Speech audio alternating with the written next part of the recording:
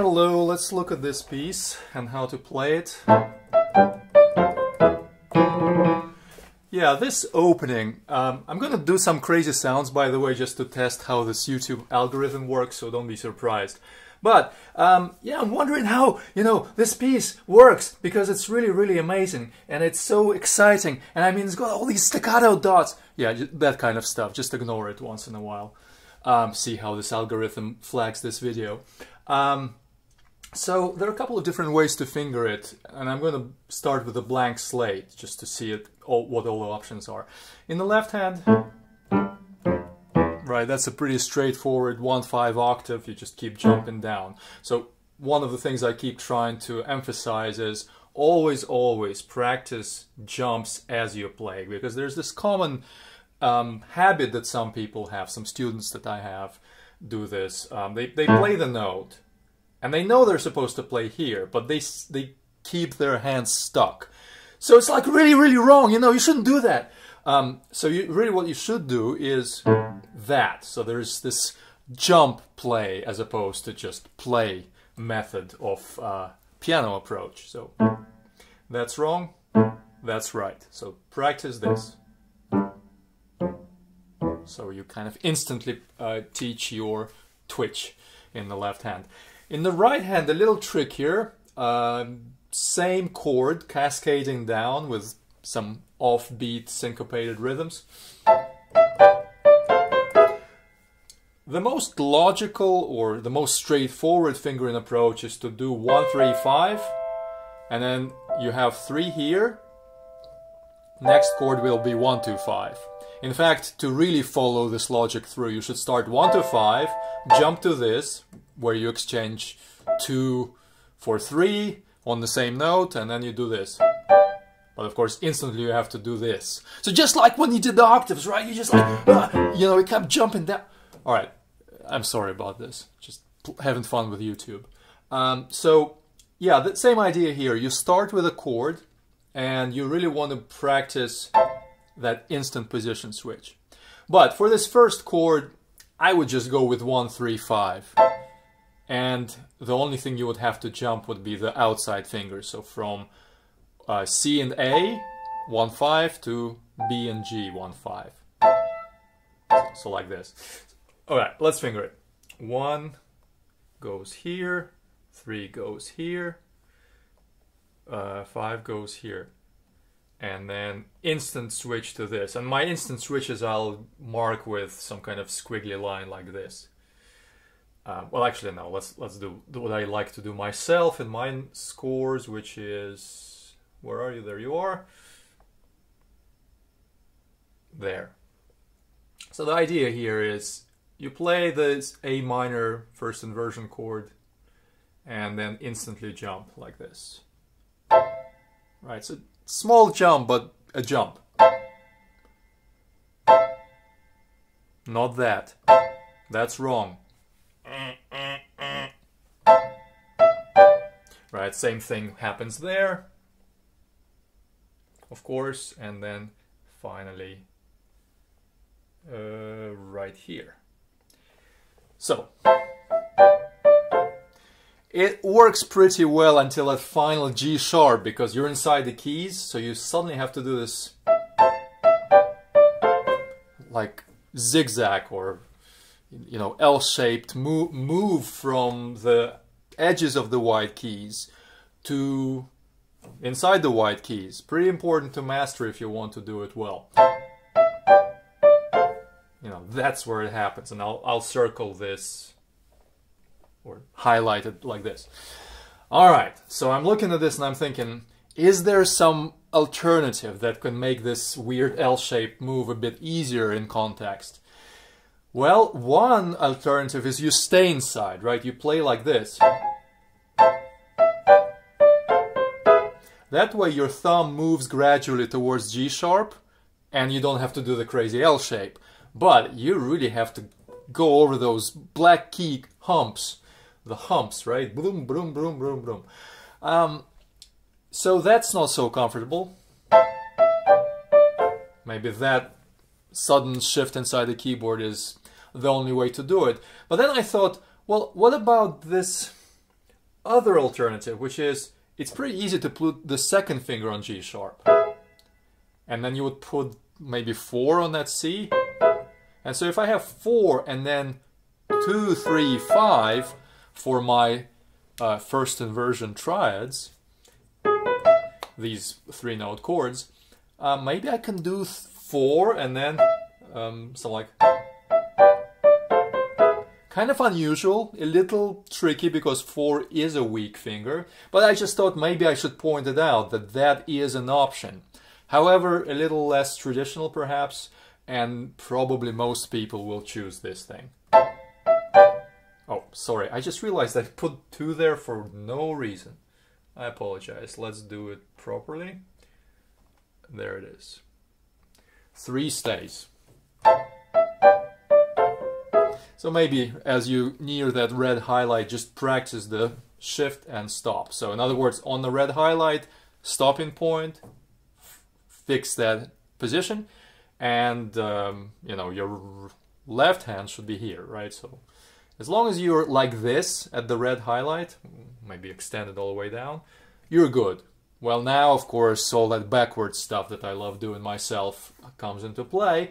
I'm here, oh, sorry, like this, 1, 2, 5 in the right hand, right? Imagine I just pressed down that 4th beat chord. It's staccato, but I pressed pause, and then I have to practice this.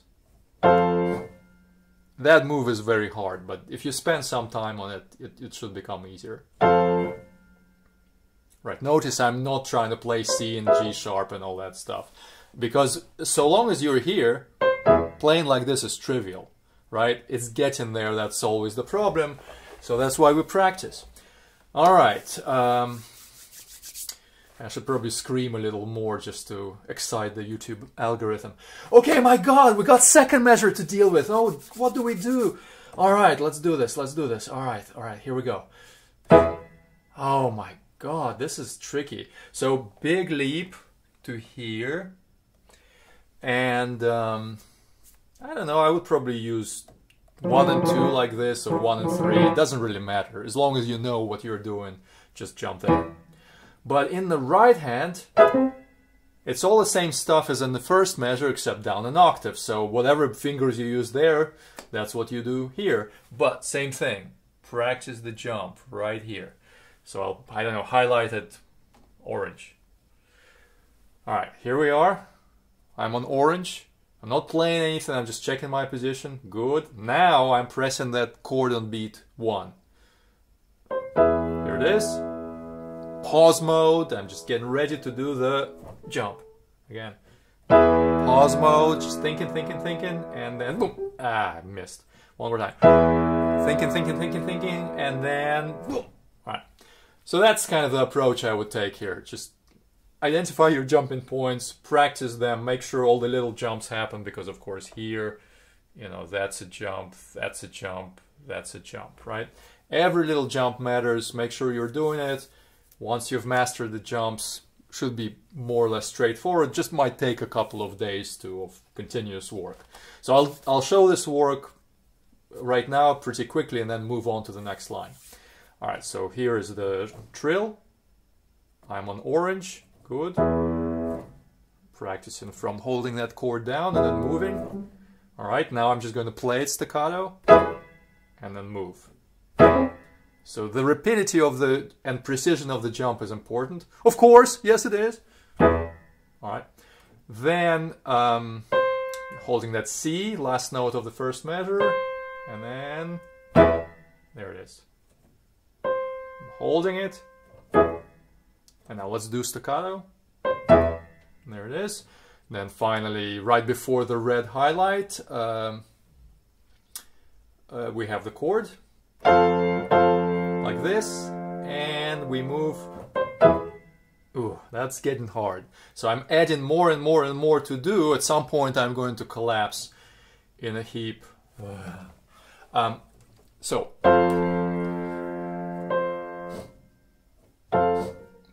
tricky. Why is it so hard? I mean, this part is not hard. Just doing the red thing is not hard, but doing the red and then all the way to the orange, pretty hard. So I'll start at orange one more time. Sometimes it helps to reset. So I'm here on orange. Before orange is this. There it is. And then C. Good. Getting better. And now before red. Okay, that felt better. Usually if you do this pattern twice in a row, the first time is pretty tricky. You're kind of figuring it out. Okay, one more. And then, oh, okay, I kind of know what I'm doing. Let me just repeat the steps. Easy. All right, not doing the third measure because it's all the same stuff down an octave. And then we get to here. That's a pretty tricky kind of drum-like beat, right? Drum-like rhythm. Almost like a quick tremolo.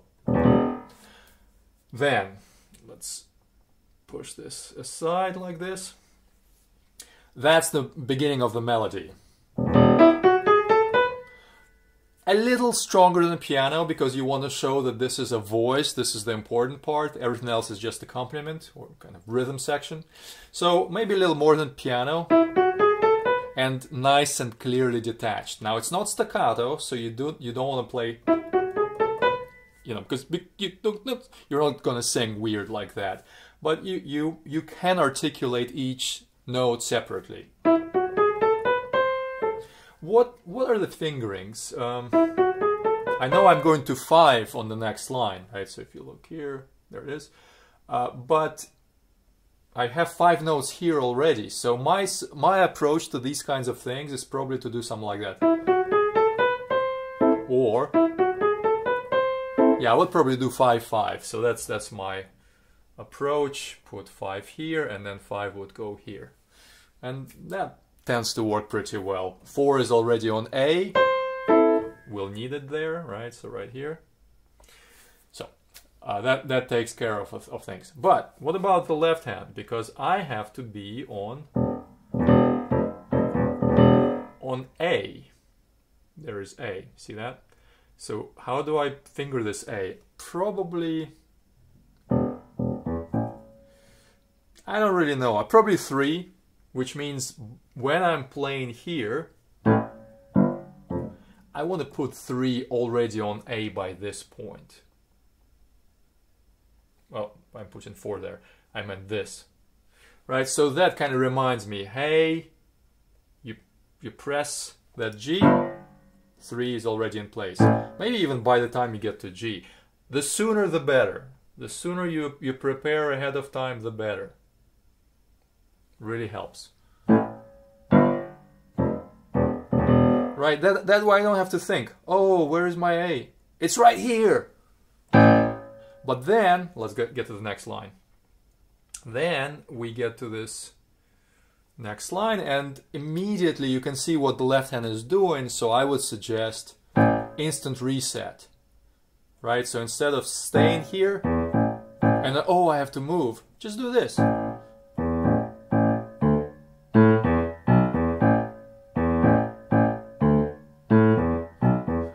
The only thing you saw me do is slightly adjust my 5th finger. It's not a big deal. Not big deal at all. Not a big deal. Not a big deal at all. Alright, so therefore 3 here and then instantly reposition to 5. Again, instant preparation is the king. And not just 5, I really want all the rest of them here as well. Keep pressing the wrong buttons. Right? I'm here and then I reset for all the other fingers to be in place. The only thing I'm going to end up moving is here. To B. To be or not to be. I'm not even sure if YouTube algorithm will start putting this video amongst Shakespeare plays now because of this little quip. Alright, so we got this, we set like this. Same thing here, you want to reset right away. Little things but important things. Right, right? It's staccato, you're not holding it, so you're going like this. Same thing right there. Right, so you're either playing in this orientation or in this orientation. Very similar positions, but a little bit of a stretch, a little bit less of a stretch. Okay, so that's left hand, which kind of repeats it. This pattern comes back so much. We've already mastered like half of the left hand, I think. Maybe not. But in the right hand, that's where all the business is to be had. We have 5 and going to a 4. That's a side. Well, you won't forget you love me. Right, the kind of the falling intonation, slur, legato. I would not hold that A a long time. It's this convention in music. If you have 2 notes, 2 chords slurred, the last one is shorter.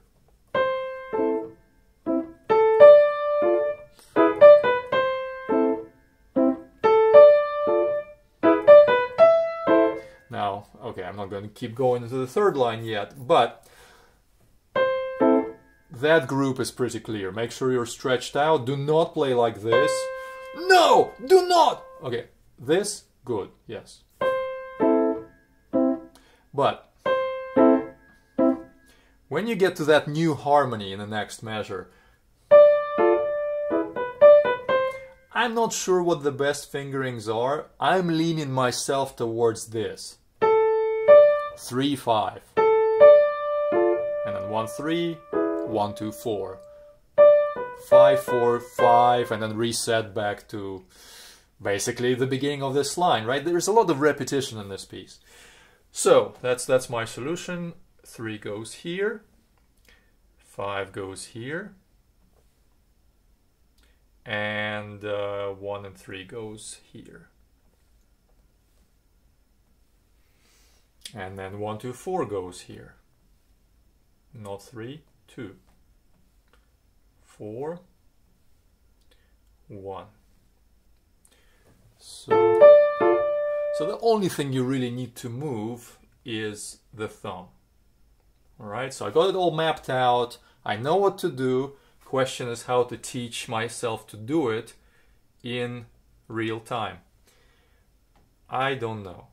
No, I'm kidding. I know it just takes a bit of an effort. So backwards from here. Let's mark it with violet. That's a big leap for the right hand, but a relatively small step for the man of kind of pianists. Pianist kind? Yeah, okay. Now, I don't know where this video will be recommended, but probably moon landing is fake videos.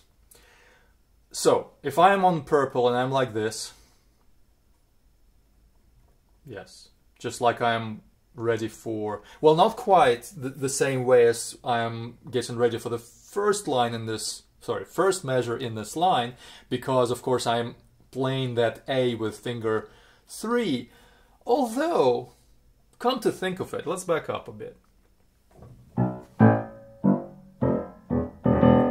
I have so much time to reset my hand, to get up here. Let's get rid of all this. You know what? Let's just not bother with all this setting 3 on the right spot. Just do the same thing as before. Right? And then... But here, let's just do that. Let's instantly jump into our new position, like this. Perfect. We don't need to do that crazy 3 to 5 substitution. Everybody is happy. I'm a genius. No, I'm kidding. But I am. Just for this spot, though. Just for this spot. Alright, so we're here. The only thing we're adjusting is the 5th finger. And that way, where I'm on purple, perfect. It's just the same exact thing as the first measure of this current line. Here we go. Yeah, so if I'm in this position, I can play all of this stuff just fine. Right? But going back, I'm going to use some colors to help to show where I am here. Holding that stuff, well, I guess I'm holding this as well, right? In the left hand, I'm ready. In the right hand, oh no, oh boy. Ah! Again. Got these fingers stretched out, but I need to be, here. As long as I can nail this jump, I think I'll be fine. But what's getting in my way is me. I feel like I'm constantly hitting myself in the side. So I'm gonna do this, you see my nose? I'm gonna actually teach myself to be centered on kind of middle C area. And that way coming in here is so much easier.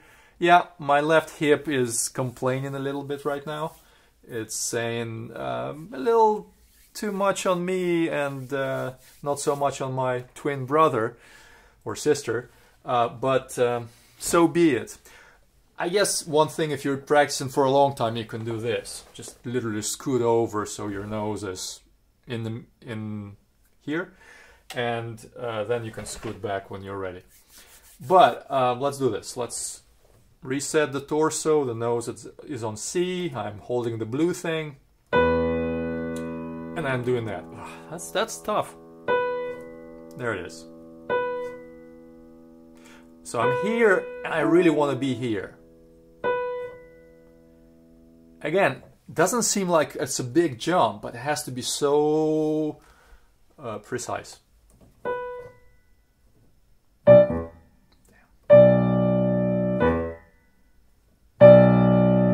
Right now I'm holding the, let's go ahead and go to what, cyan. Just one more note to add, but now I have to do that little pinky move.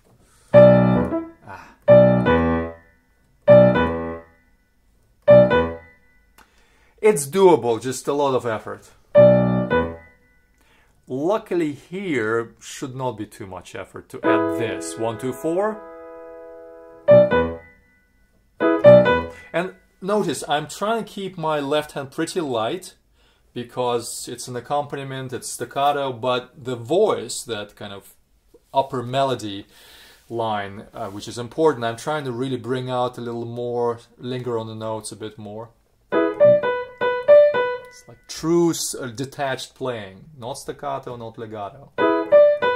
And then reset. Alright, so it's all about the purple. Keep stepping back, you'll get it. Luckily, the following two measures are exactly the same, except the very end jumps differently. Right, we have to go to E, C. Strangely not connected. You always tell me. Maybe because it's tell me has to be more marked somehow. I really should put lyrics into this piece. That would help to study it. Okay, so right, instead of going down like we did on the purple, let's have green. Kind of hard to see maybe, but that's the different jump. And also in the right hand.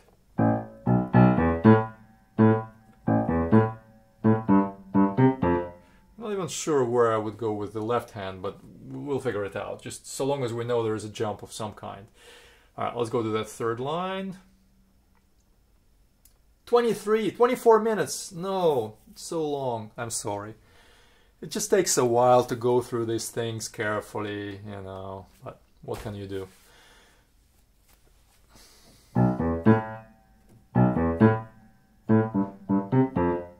Yeah, I would probably just go to the 2.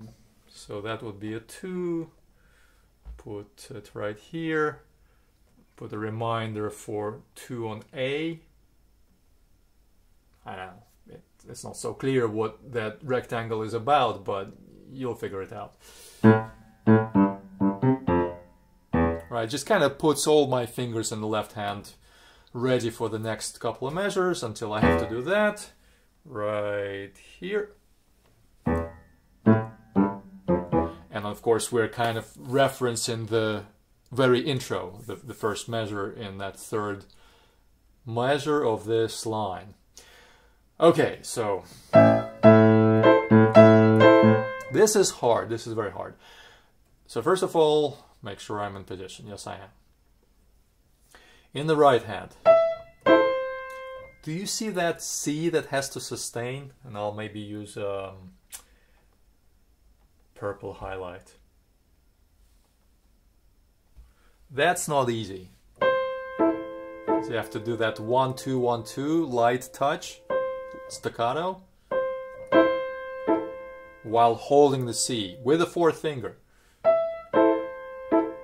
And then you have to reset.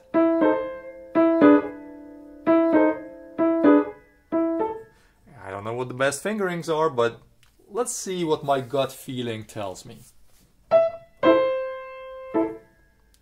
Somehow go inside. Another possibility. Right, actually go 1 2 to the black key. But that way you have to finger this group differently. I really don't know. All I know is this. One thing I can tell you for sure is check this out. Position, I was gonna say position and a different position. Whatever fingers you use, cover all 4 notes at once. Right, reset to whatever you reset to. And make sure you're covering all notes at once. And of course, same thing here. Now, if you use 2, 1, 3, 5, you can already have 2 on E and 4 on A. That way you don't have to jump anywhere. That's kind of a nice thing. Right? But you have to think about putting 3 on G sharp for that to happen. So that kind of, if I go with 4 on A, E, A, 2, 4, I'm leaning towards 2 here. 2, 3. So 2, 4, 2, 3. That's what we want to be aware of. 2, 4, 2, 3. No, 2, 3. Sometimes I like tab the screen of my iPad and it's not changing. So, and then 2, 4 again. So I want to put 4 on G sharp, you know. Now that staccato means instant move. And here we go. Remember to follow the fingering patterns in the first measure of this piece. All the way up. No, not what I wanted. There it is. Right, so make sure that's what you're using there. 1, 3, 5 perhaps. And then you're here. I'm not going to go through my backwards practice approach that I use myself, but you know what to do. Find some spot where you are in position, you know, if you continue, you're set. Like for instance, I don't know, let's use another purple. If I'm here, boom, I know I can play the rest of this measure if I've practiced the first measure, right? All of this stuff. But getting to that purple highlight position thing, you gotta practice. I haven't done any craziness for a while for the poor YouTube algorithm. Okay, so now, there it is. I'm on, you know, where it says 3 there, and I'm trying to master this jump.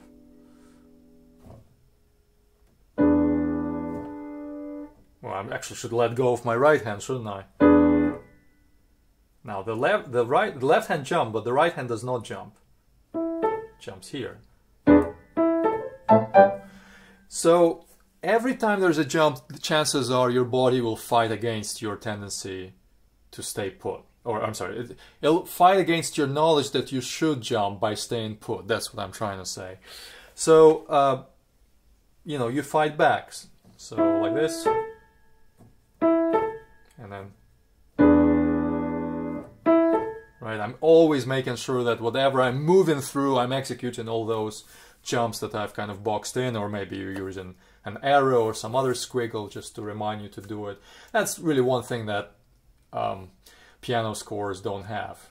Motion transcribed inside the notes. If you know how to move, you know how to play it. If you don't know how to move it, hopefully you can do it intuitively, but chances are you have to practice. Okay, so all of this continues very similar to the beginning, except that instead of the trill that you see upstairs, you have to do this. Oh, quiet. So different jump, but otherwise the same idea. Jump, check, same fingerings, and there we have it. One thing I would recommend is treating these long notes in the style of classical era detached more than legato notation approach. So if you take it literally, you would hold the E all the way to the end of the measure. If you take it in the style of this piece, which is light, airy, lots of breathing room for notes, you want to stop right there. And it's also very advantageous because that's when you can practice the reset. Whoops, sorry about this. Reset to, what am I trying to do? This. Yeah, you're down here, it's an octave E, and then you want to be here.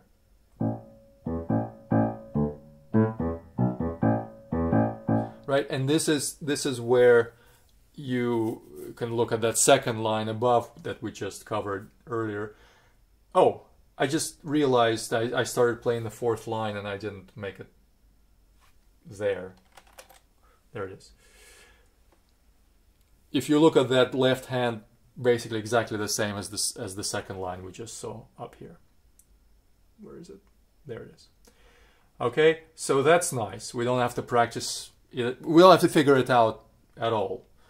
In fact, the right hand is also the same. So we don't have to practice that either. That's the nice thing about analyzing arrangements. Once you know that this is what I like to do. This is alpha, this is beta, and then here is alpha again.